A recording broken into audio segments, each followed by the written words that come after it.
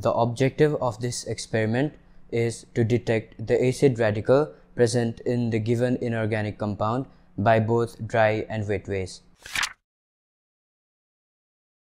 The process of identification of various components in a chemical compounds like elements, radicals, and so on is known as the qualitative analysis. The atoms or the group of atoms that act as a single unit during a chemical reaction are known to be radicals. The negatively charged atoms or the group of atoms that comes from acid during the reaction in the salt are known to be acid radicals.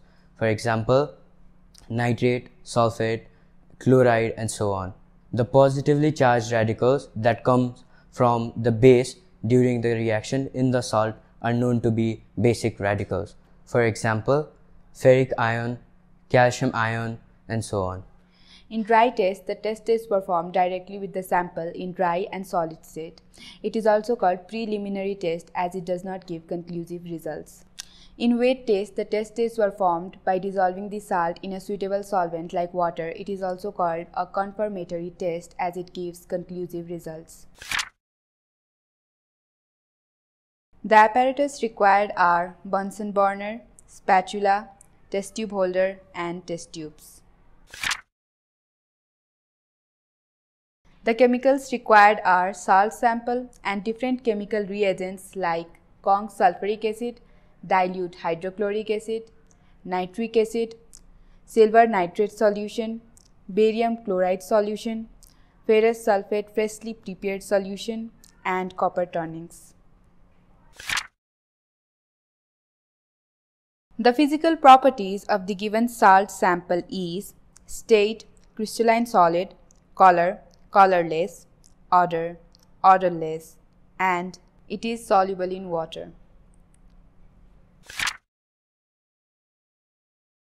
Dry tests for acid radicals. Dilute acid test.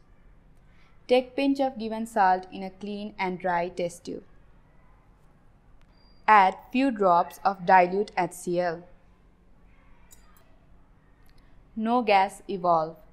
It indicates the absence of nitrite, sulfite, carbonate, and sulfite ion in the sample. Kong sulfuric acid test.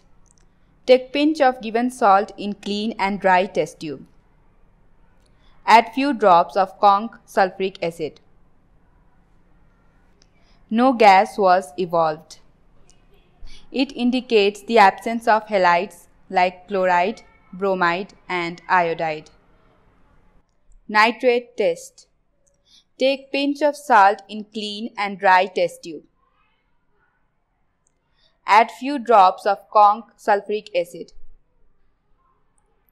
and few pieces of copper turning. Warm it but never boil. Brown fumes evolves. It indicates the presence of nitrate ion in the given sample. Hence, the reactions involved in the dry test for nitrate ion are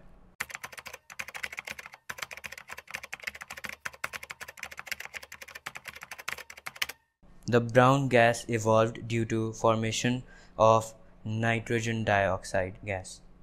Wet test for acid radical. First, the original solution is prepared by dissolving little amount of the given salt sample into suitable solvent like water.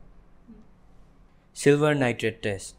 Take 1 ml of original solution in a clean test tube. Add few drops of dilute nitric acid and boil it for some time. Then cool and add few drops of silver nitrate solution. No curdy white precipitate appeared. This indicated the absence of halides. Barium chloride test. Take 1 ml of original solution in a clean test tube. Add few drops of barium chloride solution. No white precipitate appeared.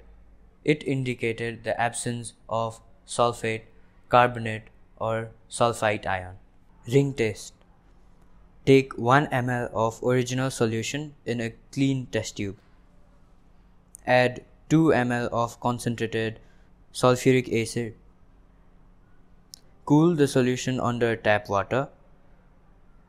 Incline the test tube and add freshly prepared ferrous sulfate solution through the wall of test tube. A brown ring appeared at the junction of two liquid layers. This indicated the presence of nitrate ion. The reactions involved in the ring test are: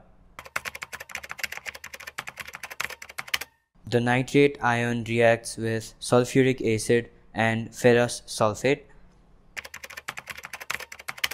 That results into formation of nitric oxide, which then reacts with ferrous sulfate to give nitrosyl ferrous sulfate, which is responsible for dark brown ring formation.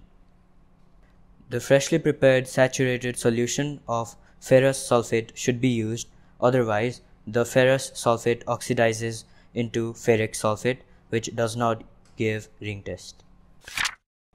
Hence, the acid radical present in the given salt sample was nitrate ion. Hence, the acid radical present in the given inorganic salt can be identified by both dry and wet tests.